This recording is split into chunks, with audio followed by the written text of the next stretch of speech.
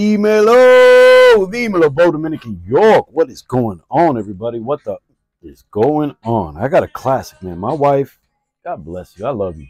My wife has blessed me. This is a true throwback for me. This is a classic. This is actually Dominican York's first actual fragrance. Now, the bottle didn't look like this in 1980 or 19 whatever it was. Between 79 and 81.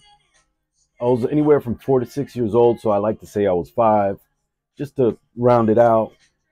And I got this for a Christmas present, almost certain, because that's when I always got them. And it wasn't even a spray bottle like this one is. This actually is. I'm going to spray it. Yeah, I've been using these Puff Basic to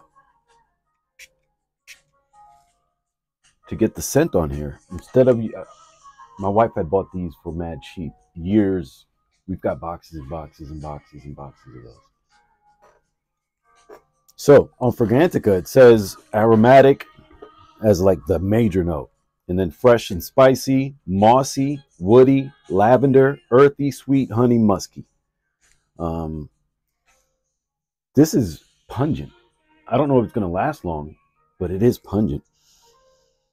It does smell great. It's invigorating. It's invigorating. It's an invigorating scent. Lavender's a flower, but no other real flowery stuff. This is, God, this is, it's like gasoline to some people.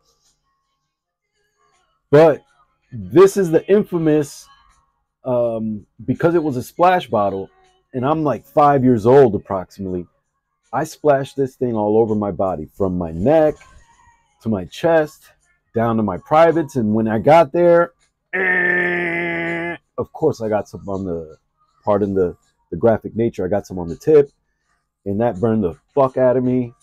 And from then on, I learned at the age of 5 never to put alcohol or what do you call it, spray cologne or use cologne around your privates.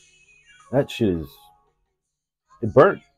Anyway, Paco Rabanne Pour Homme is the first ever, and it was gifted to me at 5 years old. I had no money. Yeah, this is pretty decent stuff. I love you. So I've got this in the collection. It's a throwback. I got to see when I'm going to rock it.